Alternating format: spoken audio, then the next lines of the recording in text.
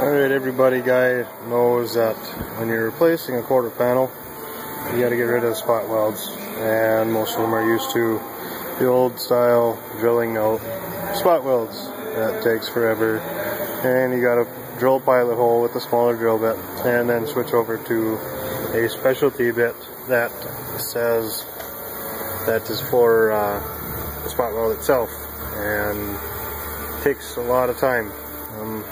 I'm going to show you a quick way to do it right now.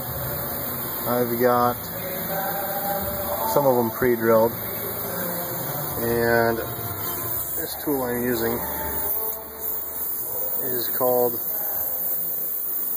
won't focus right now, well, it's called an Onyx Astro 3037 air belt sander, 1/2 inch by 18 inch. So yeah, my camera's not focusing, but it makes it really quick and easy. Basically, I'll go after this spot weld right there.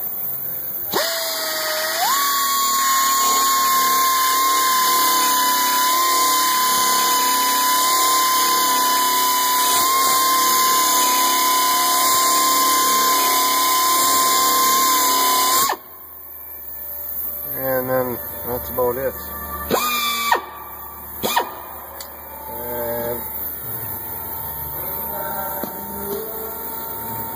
And I lost my screwdriver. Alright, so back to that.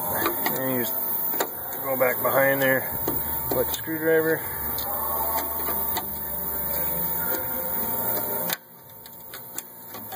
And it comes apart.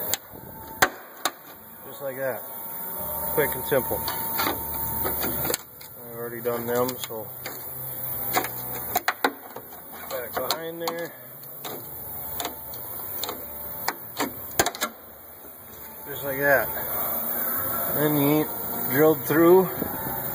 There's no hole there. No hole. It's all solid. And you go to put your repair panel on, and that's all you gotta do. You basically drill out the ones on the repair panel, which I haven't done yet. But yeah, then you just drill the ones out here, and the holes that are there, weld straight to it. Simple as that. Alright, part 2. This is the panel. You can see I've already drilled out the spot welds on here. Just same as the old style, or the typical way of doing it. This is my donor panel for that vehicle. So first part of the video showed you how to use the Onyx 3037 air sander, air belt sander for the old panel. Did that there. Second half of the deal is you drill out all the spot welds, which I've done here, both sides. I just took a torch to get the panel bond, get that melted off, and scraper and scrape all that off.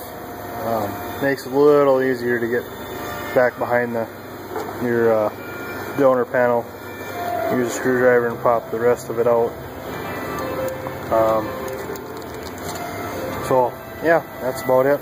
Once I get this little piece out, then show you how to zip it back on. Alright, this is part 3. Basically passed mock-up, and I got it welded and partially ground down. Up here, this will all get filled in with body filler. I might take that top this down a little bit more. But that's about it. It's pretty easy. This seam right here will get covered in panel sealer, and that one took a little more. There was a huge gap right here. I took too much off of this side and didn't leave enough on that side, so that's why that solid weld is there. That'll get ground down and smoothed out. And you can see down here, not much light down here, but Spot welds were all drilled out on the donor panel, and then on the vehicle side they were ground out with that belt sander I showed you in part 1. Then you just come back in and weld in spot welds. Same thing back here. Just weld inside the spot welds, grind them down, fill them out, make them nice and smooth, just like that. Smooth them out, and you got your patch panel put in.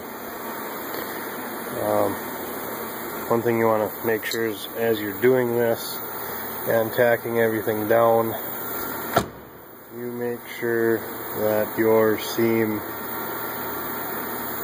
jam line is even all the way down. I got a nasty dent here on the handle to fix, so that's why this gap is larger than this nice smooth flush part. So I'll work on that dent, and after that we'll sand down the silver panel with 600. I know some say you can get away with 400, but I go to 600 and sometimes 800, and then paint over it. And I'm still using catalyzed paint. I'm not into the waterborne yet, so when we get waterborne in our shop, I will show you how to do that.